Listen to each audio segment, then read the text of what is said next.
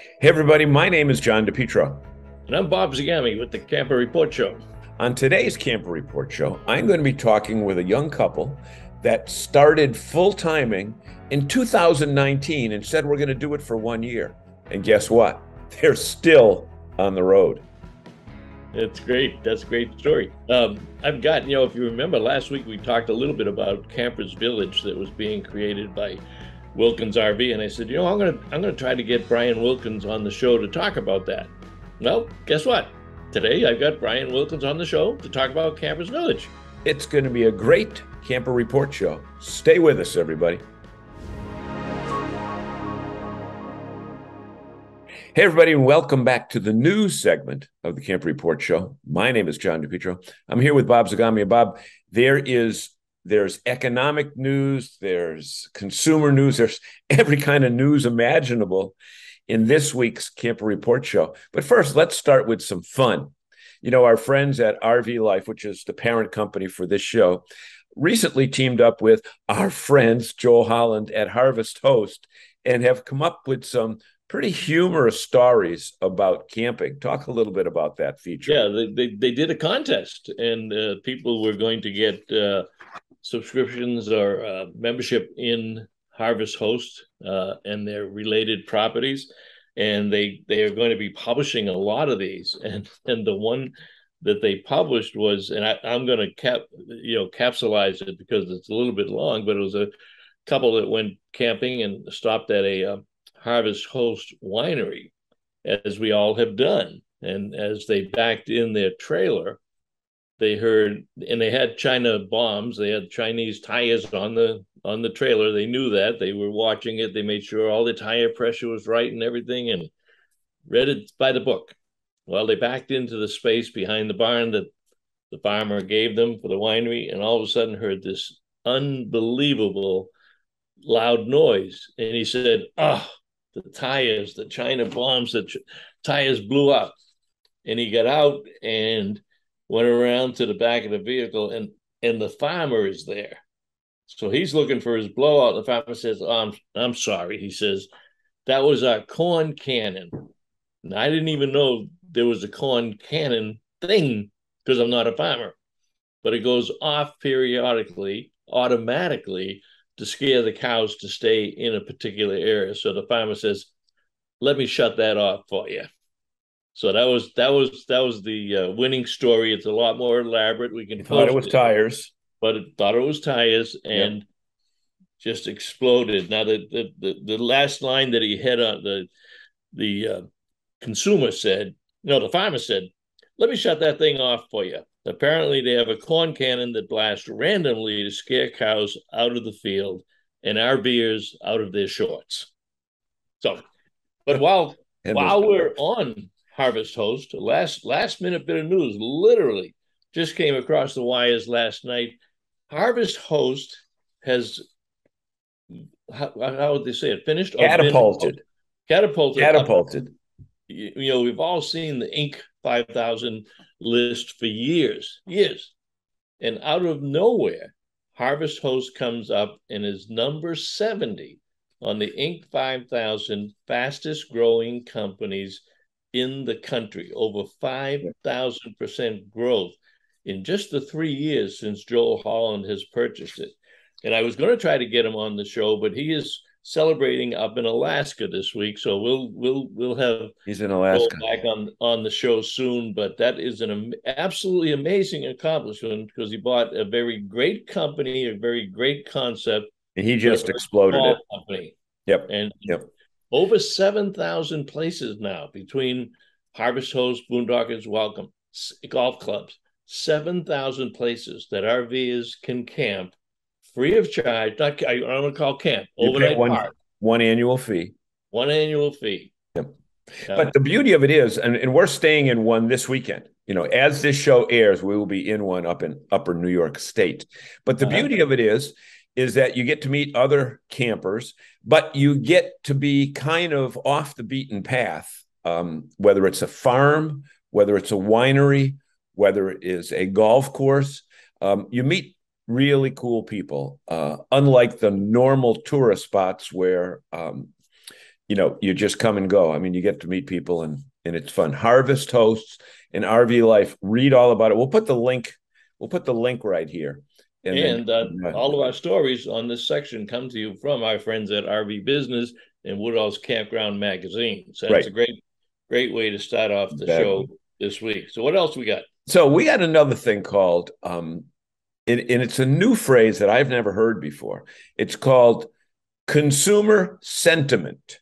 Now, that's not to be confused with consumer sediment, which you find in the black tank at your campground. Consumer sentiment, and Bloomberg did a big story about it, Bob. You found that. So since you found it, you explain it to our people.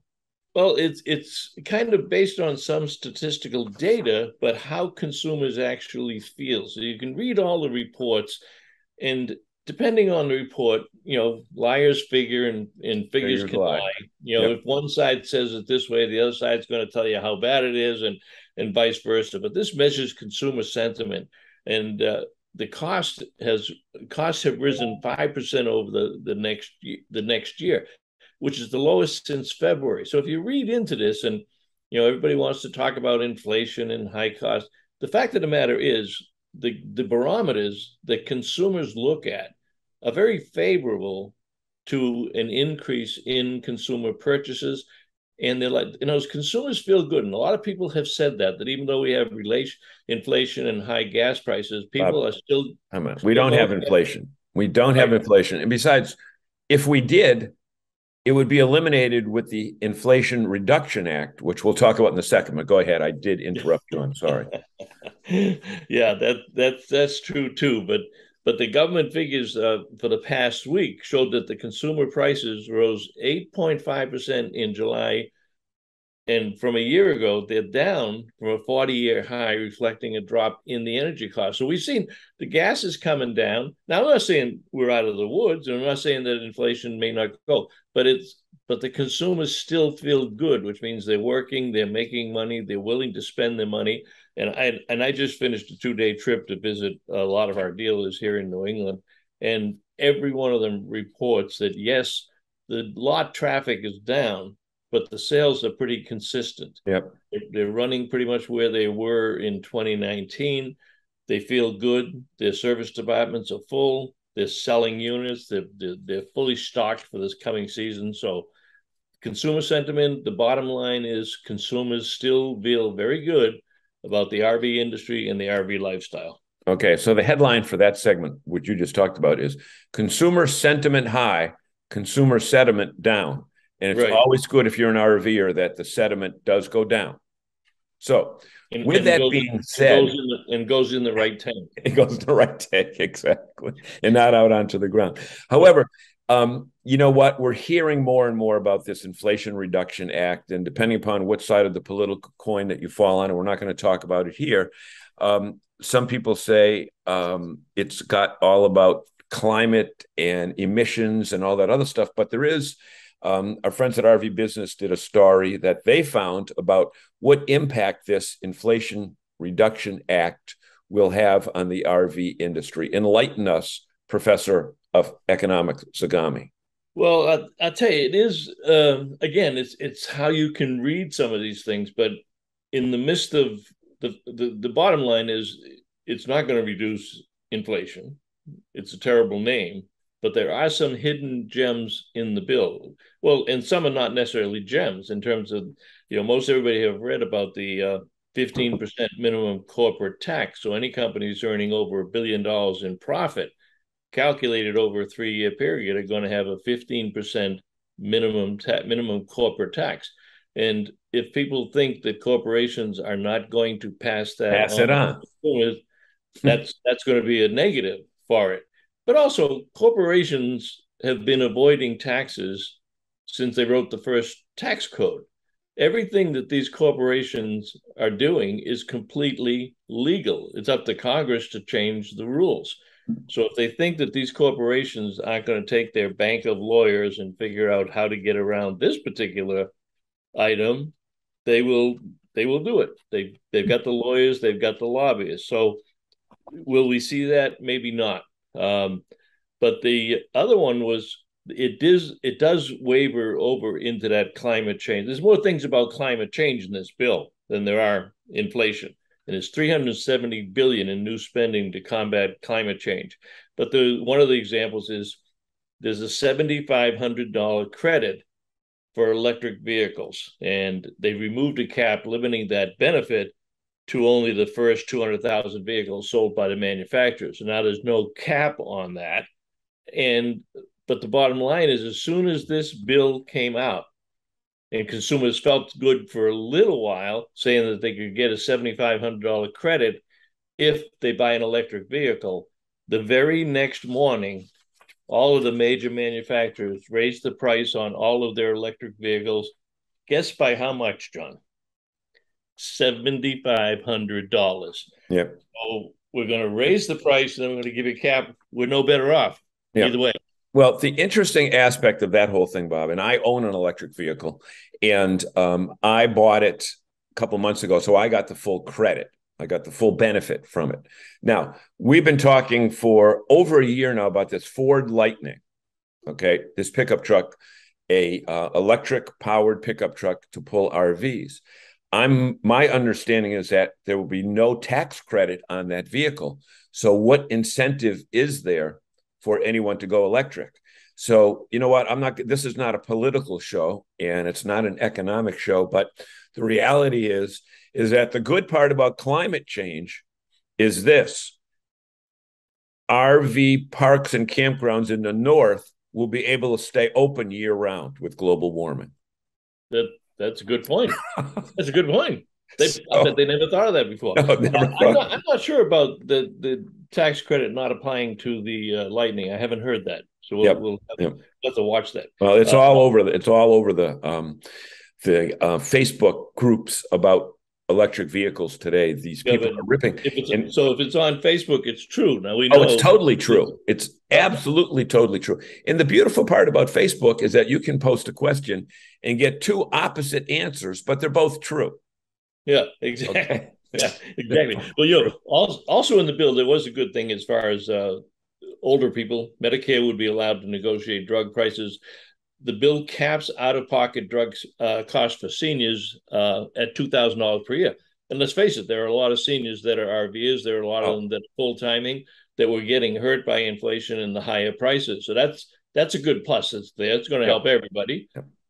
From an RVer standpoint, there's also $500 million for national parks and public lands for conservation purposes. There's another $200 million for National Park Service deferred maintenance that has got a big note attached to that one because they haven't done maintenance. Been deferred about 25 years. Yep, and another $500 million to hire employees to serve in the national park system or national historic or scenic trails.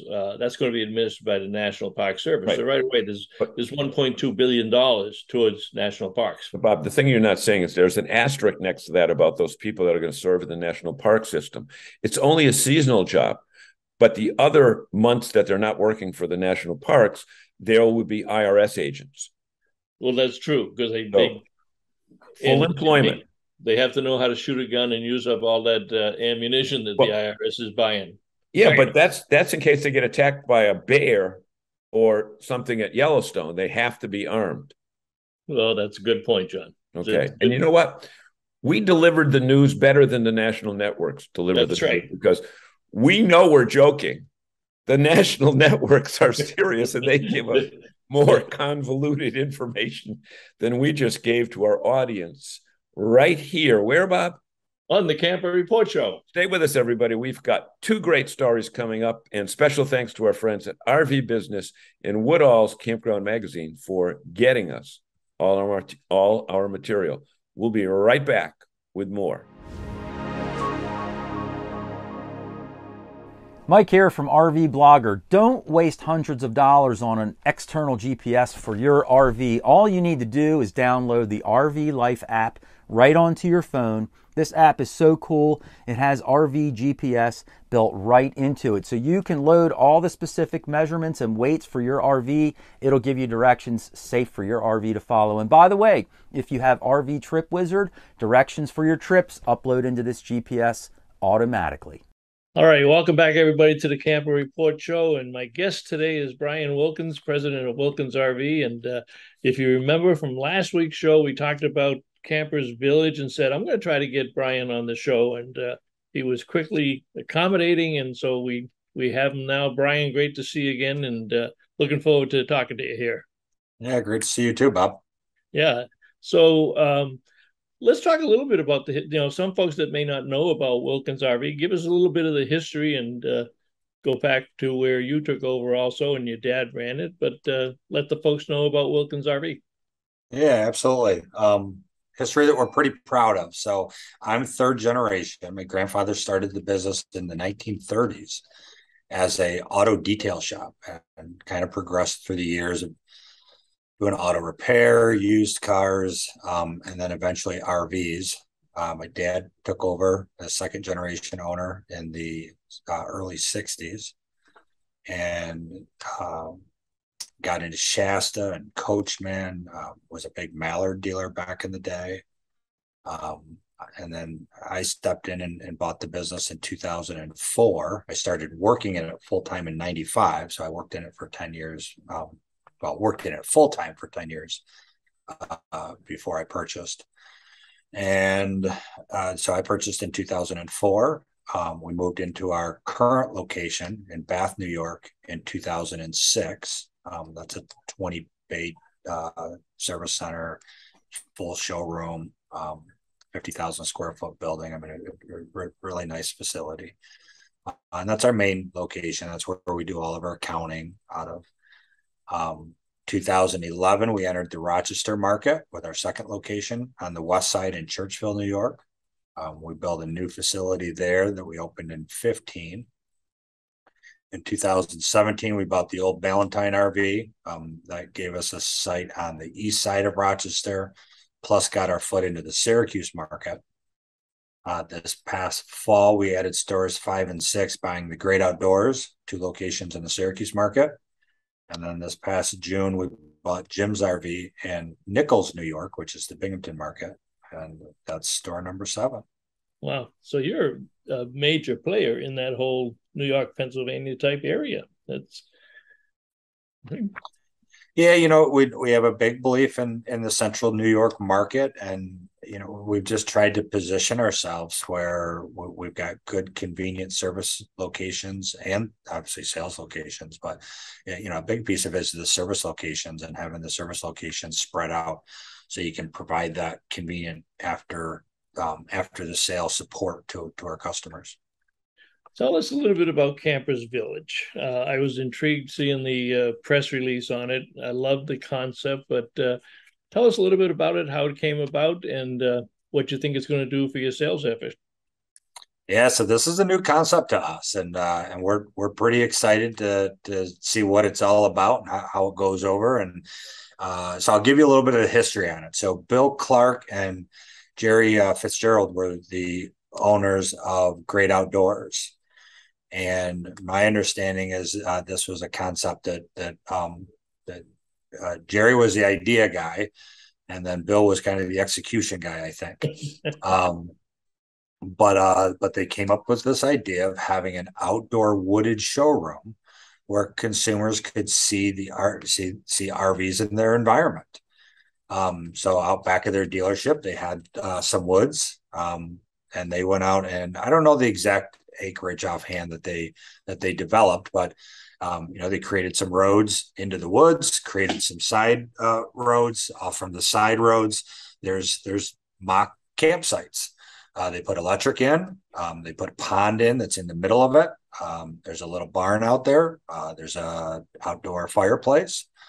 So we can put, I would say, comfortably 30 to 40 RVs out there. Parked as like I said, it looks like you're walking through a campground. Fire up the campfire. So that's the concept. So it's really their concept. And then they hadn't used it the last couple of years. So we bought the business in fall of 2021. They hadn't used the campground concept in a couple of years. I think basically with COVID and, hard to get people, there is a little bit of maintenance to it. It was just too much to do. Inventory is moving fast.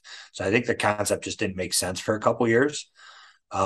So it hadn't been used. So we needed to get in there this spring and clean it up. And we had some trees we had to take down and basically just clean it up and get it ready to use again. And we've done that this spring. And now we're going to open it up to we've had some campers in there for probably about 30 days, but the next weekend we're going to do a promotion that basically we're going to do a 28-hour sale. It's going to start noon on Friday and run through Saturday at 5. That's Friday the 19th. Friday the 19th through Saturday the 20th. Yep. Friday night we're going to operate until we're saying 10 o'clock at night, but we're preparing to be there as late as we need to, because we want to us, that's kind of the cool part, is having it at night where the lights are on, the campfire's going, cooking some marshmallows, just all that fun stuff. So we're going to get some grills fired up around dinner time, and have some fun with it. I'll tell you, if I didn't have plans for next weekend, I would drive up, because it sounds like a great concept. The other thing that, in looking at it, do you see this also as a vehicle to sell more parts and accessories? In other words, when you set them up in the campground environment, if you have chairs and tables and outdoor grills, do you see this feeding a lot of business back in the store? And talk about the store, because that's a great store at that facility.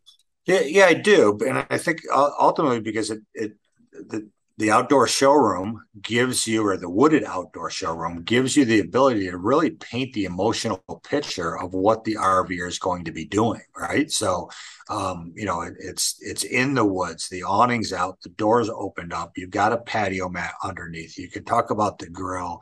You can just start talking, and then as you're walking back into the dealership, you've got a nice 2,000 square foot accessory store that's got all of that stuff. The accessory store carries kind of the same theme in that it's got a very outdoorsy decoration to it. So, yeah, absolutely. Well, and we've said for years, and I've known you over 20 years now, it was a long journey to get RV dealers to really understand that we're selling the lifestyle, not the product. We had to go from that product mentality into the lifestyle, which of course the Go RVing campaign helped a lot with. But what better way to talk to a client about the lifestyle when they're sitting in a chair in the woods, socializing? Number one, it's going to take a lot of pressure off them. They're not going to feel the pressure of the showroom or going from RV to RV, just looking at products. But I think they'll let their hair down a little bit, but it's going to be able to form a much better relationship, I think, between your sales team and your prospects. Yeah, we agree. Both the relationship, the emotional connection to the lifestyle. We think that's what it drives. Yep, I would agree. If it takes off, is this something that you have the land to do at some of your other places? Because it's a big piece of land, but do some of your other facilities also have that potential? They don't. So this will be a unique environment, and we're okay with that. We think we think that's part of the attraction is you can't go someplace else and shop in this way. So we want to keep it unique to this location. Yeah, it's a good competitive advantage, right? Yeah. So from an overall business perspective, how is business, and what do you see going from the balance of the year? We're coming up on Elkhart now, so the dealers will be placing orders, but most of my dealers are the traffic's down a little bit, but the buyers are up a little bit. There's really been very little change on the buying habits. Yeah, I would say that we feel business is normalized. We're not at 2021 levels anymore. We're trending more in the 2019 levels, and those were good levels. Like I said, they're not what they were, but they're good levels, and they're sustainable levels. And I think that's really where we're at. Is is getting back to doing business in the normal environment and getting used to doing business in that normal environment. I do feel better about things today than what I did probably 45 to 60 days ago. I feel we feel that just before 4th of July weekend, we saw a little bit of uptick in business and that's sustained. So we're positive about that. And I think that's probably just the consumer. I think the environment's a little bit more stable now than what it was the first 5 months of the year. You know, we had a new war breakout. We had all kinds of talk about inflation. We talk about interest rates going up. Gas prices are going up. There was just a lot of uncertainty. Stock market was struggling. A lot of uncertainty, and all of that stuff is kind of stabilized now. And the consumer likes stability, right? Right. So I think that's helped things. You know, as we go into the fall and going into next year, I think it's just about having the right expectation as to what the market's going to be. But, you know, we got to be careful to think there's more out there than what there actually is. No, well, I think the other thing that COVID did for our industry was it truly brought RVs into the mainstream discussion. I mean, because so many people were talking about it on the press, on TV, in the media. So many people, you know, 50% of our buyers were new, first-time buyers. And we have products from pop-ups to 45-foot diesel pushers. So when you look at it, we have products for every budget. We have all kinds of products for wherever they want to enter the RV lifestyle. And you can bet your life that any time the families now sit down to talk about going on vacation, they might talk about Disney World. They might talk about planes and, you know, get shaken up with that. They probably don't want to go on a cruise ship, but the RVs are going to be part of that discussion. And that's one of the exciting things about where the industry is, because it gives us a much broader base to choose from. Yep, I agree. I think the reality is that COVID probably brought some of 22, 23, 24 business forward and brought it into 2021. And it probably brought some non-RV business into 20 and 21. Yeah. But the fact that it brought some business forward might affect our market a little bit over the next couple of years. But, you know, if they bought their first unit a year or two early, then more than likely, hopefully, they're going to buy their second unit a year or two early, their third unit a year or two early. Hopefully, they're out spreading the word about RVing a year or two earlier to their friends and family members. And hopefully it helps the overall width of the market grow. We don't feel that we're seeing an exodus from the industry. Nope. We think we had a lot of people buy into the industry, and we think we've got a lot of customers that are enjoying it and are staying. And, you know, hopefully that means going forward that we're just a bigger industry than what we would have been otherwise. I agree. Our guest today has been Brian Wilkins, president of Wilkins RV. And Brian, we'll put the websites and locations and some of the graphics from your facilities, and certainly one from Campers Village. I think we have a little drone footage that one of your staff members sent us that gives an overall view. But I wish you the best of luck with it. I wish I could come up with some s'mores on Friday night, but got too much on the schedule. But great. Next time you're in the area, come on out, and we'll fire the campfire for you. Sounds good. All right, Brian. Thanks very much. Thanks, Bob. Take care. Yeah. Bye.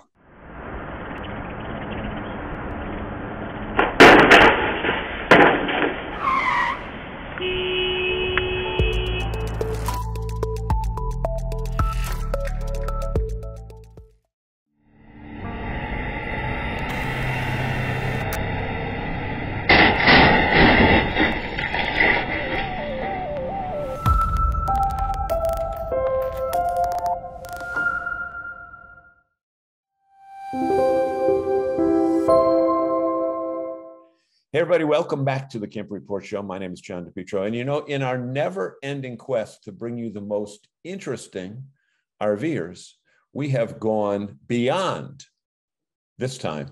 And actually, we've gone beyond the 303 to bring you the people, the family, and the dog behind here, who are all part of a website called Exploring Outside the 303. And we want to welcome our friend Kaylee. Kaylee, welcome to the Camp Report Show. Thank you so much for having me.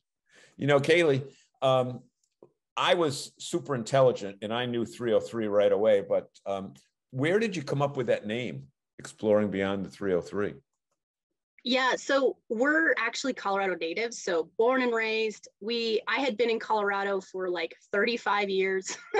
And when my husband had finally decided or convinced me to go into this lifestyle, we were like, what should we name ourselves? And so since we were so focused on Colorado, that's kind of how the name came about, because we wanted to get outside of Colorado, explore the country, and just see everything that's available out there. Yeah, and I understand you've been doing it, right around September 1st, 2019? Does that sound right?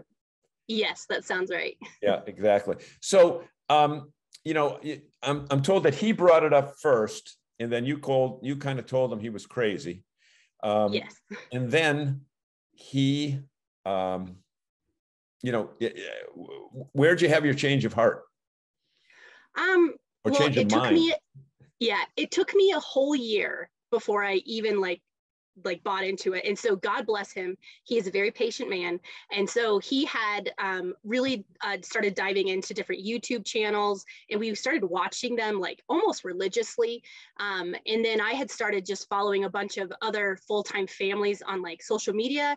And that to me was the biggest help, to see that sane, normal people with families do this and they can thrive in this lifestyle. And that for me was like a huge, just like helped me make the leap to go for it. Okay. So you had to tell your family, he had to tell his family. What was the initial reaction from the two other sides? People in the family? Yeah. I think for the most part, people are like, you are crazy. But my mom was 100% supportive. She was like, I wanted to do this when you guys were younger, and you should absolutely do this. His, like, Steve's family was like, again, kind of like, they think you're crazy, but you know, you do you, have fun. And then my dad, it took him about a year after we had hit the road to finally accept it and like be cool with it. Okay. So now everybody's cool. Yes. Everybody's cool. Now, my other question is, tell us the ages of your children at the time, and then bring us up to date with now, how they responded then and how they like it now.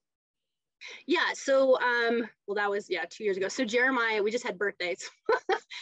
So Jeremiah was 8 and Addie was 6 when we had first started. And they were very excited about it. We hadn't homeschooled before, so that was like a big transition.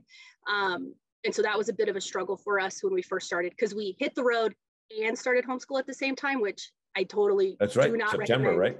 Yeah. Yeah, I do not recommend it. It was too much. But now they're 9 and 11 and they love it. They love homeschooling. They love making friends everywhere we go. Their little personalities have just been really shaped by us traveling. And my son is like, he's still introverted, but he loves to go and make new friends. And it's just it's really brought our family a lot closer. And I love being involved in their schooling as well. Right. Now, when you think of the homeschooling part, I mean, that's what a lot of people say, oh, we'll wait till, if we have kids, we'll go back home. Or if we have kids, we will wait until, they've left the nest, that type of thing. I mean, you did the opposite of both of those. And, I guess what homeschooled kids have told me is that when they go for a geography lesson, they see the Grand Canyon in real life. They see Mile High Stadium in real life.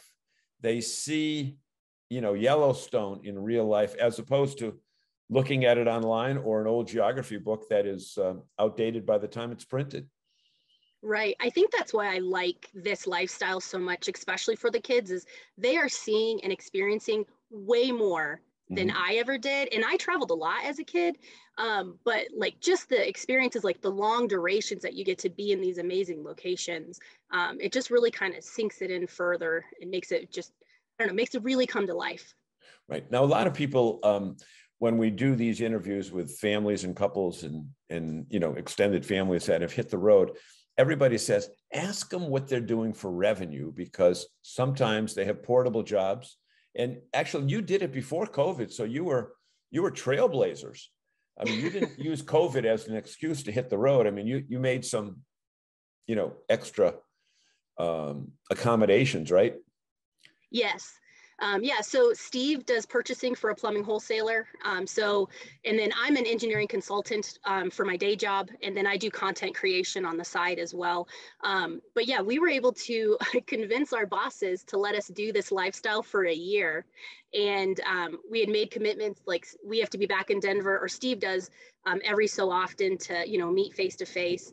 And we were able to just make it work. And then COVID had hit. So we were already working remote. We were already homeschooling. And so our year has now turned into 2.5 years at the moment with no time that we even want to stop. Okay, because that was my next question. Well, let me go back and ask you, do you wish you did it sooner? Yes. Without any hesitation, you said yes. Yeah, absolutely. I think what I was raised was you go to school, you go to college, you get married, you have kids, you buy a house. Like you just follow this path. And that's somebody else set for you. Yes, absolutely. And my parents had set that for me, and it's a great lifestyle. But I felt very trapped. And I'm a people pleaser at heart. And so I always want to just, make my dad proud and make my mom proud and all those important people in my life. But I think if my eyes would have been open to this as a real possibility, I think we would have done it sooner, maybe even before we had kids. But I don't know. I would have done it earlier. I kind of wish we had, but the timing was perfect. God had perfect timing for us with everything that has happened. How much longer? I don't know.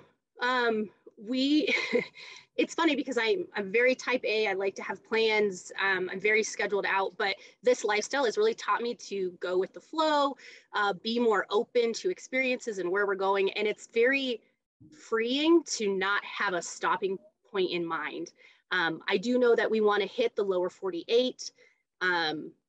There's a lot of every time I feel we go to a new location, there's additional things we want to see and do. So our list just keeps getting bigger and bigger. And I just don't see us stopping anytime soon. And, that could change. I could wake up tomorrow and be like, I'm done. But for right now, no end in sight. So you mentioned lower 48. Do you have one of those little maps on the side of the RV that you fill in the blank every time you hit it? Yeah, we got 29 states. You got 29 done. Oh, yep. Okay. So you're more than halfway. Yeah. Where do your next few months take you, Kaylee? Yeah, so we're going to go up to Minnesota, Wisconsin, and Michigan. And then we're going to do 4th of July in Ohio. And so kind of stay up in that upper Midwest. And then I think we'll go kind of east, lower East Coast and kind of down. We were going to go see the fall leaves, but plans changed. And so we're still filling out our fall schedule for now. Okay. Now, a lot of people travel with dogs. Do you? I do. Yeah, he's right there. Does he move? He does. Not a whole lot. He's a little bit older. So he's almost 10. And that's another question that, people who have dogs say, I can't do the dogs and the kids at the same time. It's one or the other. But I guess you had the dog before the kids? Yeah. So yeah, he's actually right in between the kids. When we first started, we actually had 2 60-pound dogs. But shortly after we had started, we had to put one down. Yeah. 2 60-pound dogs. Yeah. You were overweight. You were overweight. So what advice would you have for other people that are out there, whether they're retirees, whether they're your age, whether they're younger than you, whether they're single, married, divorced, whatever, that are contemplating hitting the road, not necessarily selling it all. I mean, you did sell it all, right? Mm-hmm. We did. But they want to hit the road and try it for 6 months or a year. What's your advice? I say do it. If you aren't fully set in to, sell it all and do it and dive in fully, that's okay. You don't have to, but I think you need to try it to see if you're going to like it. So you can watch as many YouTubes as you want. You can follow Instagrammers. You can try to get a glimpse into the lifestyle, but until you're actually doing it, you don't know if it's going to fit for you. And if it doesn't, that's okay. And if it does, awesome. Awesome. Just, you can have it. You guys have a YouTube channel that tells you a lot of things like how to install a toilet. Yes, we do. So we are exploring outside the 303 on all of our channels. So we're on YouTube, Instagram, Facebook, TikTok. And we should let people know that you are in your RV right now. I can see cars going by those side windows. That's a slide out behind you. Yes, yeah, I'm up in my bedroom. Okay, great. So we want to thank you so much. Please give our best regards to your husband and the kids and the dog. And we want to let you know that you have been watching Exploring Outside the 303 right here on the Camper Report Show. Thank you so much for having me.